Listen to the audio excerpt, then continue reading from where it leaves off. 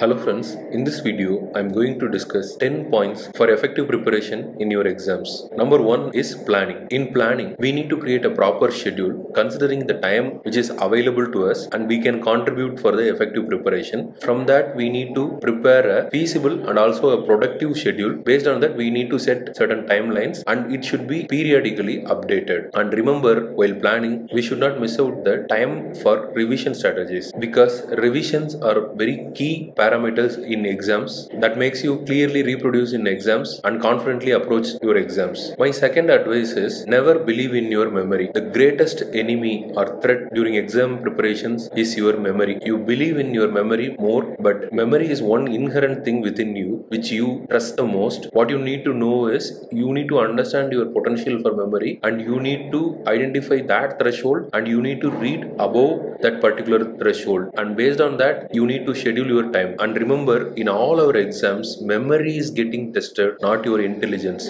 So hard work will be rewarded more than your smart work. So always remember, memory is tested, it needs just hard work and also repetitive work. Then while doing this planning you should be emotionally intelligent. Emotional intelligence is knowing one's own potential, one's own limitation, one's memory threshold, and you need to execute your plan accordingly. In your life also, this emotional intelligence decides the success by 80% and only 20% is decided by your intelligent quotient. So this emotional quotient is very much important in case of your success in exams. Then the fourth important point is you need to identify your time monsters. During our older days it was cricket matches or playing cricket, but nowadays it is a mix of social media, video games, movies and chatting with other friends. These are all the time monsters. What I would say is you need not or cannot completely avoid this time monsters. What I would advise you to do is you need to decide on how much amount of time you are planning to spend on this time monsters. You decide it before your exams, and that amount of time can be allowed only when you finish off your quota of reading time. So after finishing your quota of reading time, then you can use your time for this time monsters. And remember, I have not mentioned sleep as a time monster because sleep is good for not only for your clear mind and reducing the stress, but also it helps in the retention of the memory what you read. So sleep is never considered as a time monster, and these time monsters take much of the time during the initial stages of the exam preparation. You need to be very careful during the initial stages. And the fifth important point is identify your motivators. You need to identify your motivators for exams. It can be your friend or one of your parent or your teacher. You can spend more time with such motivators and you can prepare. And always remember, you know yourself better than anyone. Sometimes these motivators can give you some ambitious or optimistic ideas or even pessimistic ideas, but you need to plot a proper plan for yourself. So the motivation has to come from within you. So that is very, very important. Then the sixth point is avoid stressors. Stressors have a negative effect on your body, health and mind. To reduce the stressors, you can sleep. If you follow your original planning and schedule, then automatically your stress will come down. Taking a balanced diet will also help. You can play and do exercise to reduce the stress. You can listen to music to reduce the stress. You can drink plenty of water and stay hydrated for reducing your stress level. Then the seventh important point is give 100% while reading. Avoid multitasking. You need to take breaks, but you need to resume it faster. Instead of doing multitasking while reading, what you can do is you can use different study techniques. For example, instead of monotonously going with your textbook, you can listen to some videos, or you can listen to somebody's podcast or listen to somebody's explanations. So all these different modalities you can try instead of your mind occupied with your multitasking. You discuss, whenever you meet your friends, discuss about subjects more than other things. When I say multitasking, I am not restricting you to take breaks. You need to take breaks, but at the same time you need to resume faster. So how this happens is when we are doing a simple stretch and simple walk, listening to music, drinking water, all can give you breaks. But only thing is after the break you need to resume the subject which you learn with more breaks. That is the content which you learn just before the break, and after the break will have a good retention of memory. We move on to the eighth point. While studying, how to study. I would advise you to divide the topics based on superficial and deep. Superficial is something about everything, so you have to grasp a few things about every aspect of the subject, and deep is you need to grasp everything about some topics. So usually the deep topics will come as a essay questions, so you need to read everything about it. And while reading,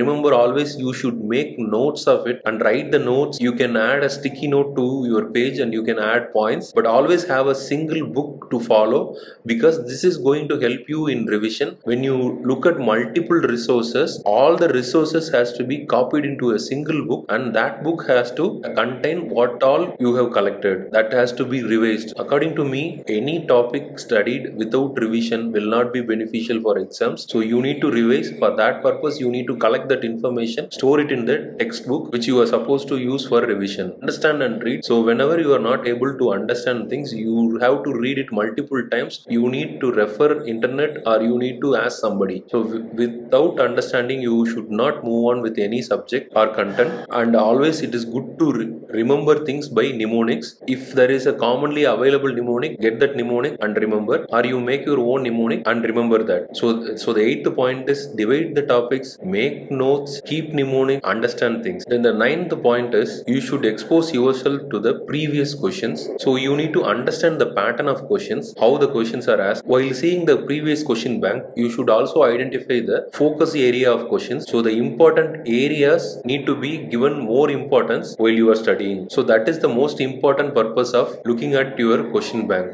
Then the 10th and last important point is being confident and positive. You need to understand one thing. So with the available time and the timeline, I have given my 100%. I have revised it and I know this much and I don't know this much. You need to demarcate between what I know and what I don't know. There lies the true wisdom. That is, true wisdom lies in what you don't know rather than what you know. And remember, success in these exams does not reflect success in life. Success in life is a different parameter at all, and it is nowhere related to this success in exams. Always keep that in mind. Be confident and positive is the 10th and last point. And I wish you all success in your exams. Thanks for watching this video.